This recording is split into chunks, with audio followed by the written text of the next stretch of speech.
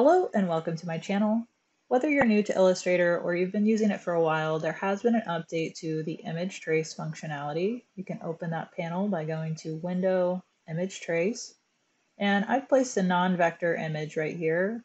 And under Image Trace, on the drop-down, I've found that Sketch and Logo typically give the best results for me. So I'm going to select Logo so I can get or retain those basic colors. And if I go to the drop down under Advanced, I like to bring the noise way down to maintain as much of the fine details as I can. I'm going to ignore the background, which is white, and I really only need a few colors, so let's bring this down to 5. You can't quite tell if there's 4 or 5 here. And if you want, you may want to increase the paths.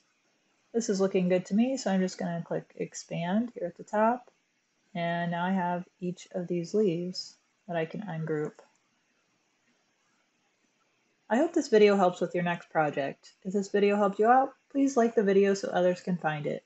Thanks for watching and see you next time.